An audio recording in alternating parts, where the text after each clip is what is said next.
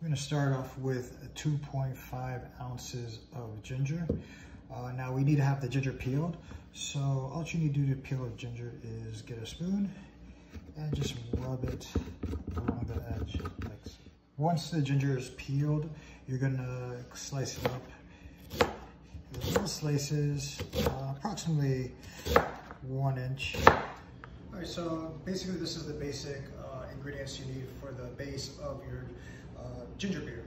Now, the good thing about making this at home is that you could do whatever flavors you like. You can add any flavors, strawberries, blueberries, pineapples, anything you like, just change up the flavor a little bit so it's not so boring. Today what I'm gonna do to kick it up a little bit, I'm gonna add a little bit of lime zest using a cheese grater. Just grate down the zest of the lime.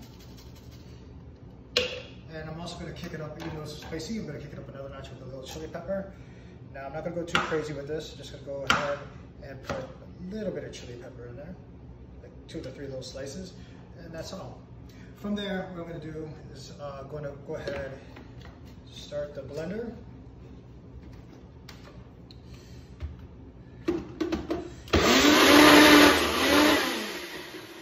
Alright, you're gonna blend it until it gets liquefied like you see here. You're gonna open up the blender or food processor or anything you're using, and then pour out what's inside into a glass.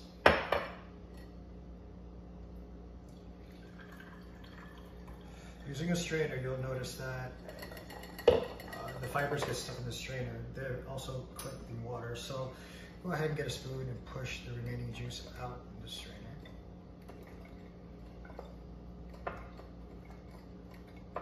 And discard the remaining fibers. Now this here is the basic concentrated version of the ginger. Mine's with peppers and lime. Now to make yourself the ginger beer, what you'll do is you're gonna get a half ounce to 1 ounce, depending on how strong you want the ginger taste, of the concentrate. 1 ounce of lime juice. And this is, as I was saying earlier today, did not use agave sugar because I'm using something else to sweetener. I'm using Sprite Zero today instead of carbonated water. But if you don't want to use Sprite Zero, you can use carbonated water, club soda, any type of carbonation is totally fine. Just go ahead and pour it in there. And there you go. Have yourself a ginger beer. Very good.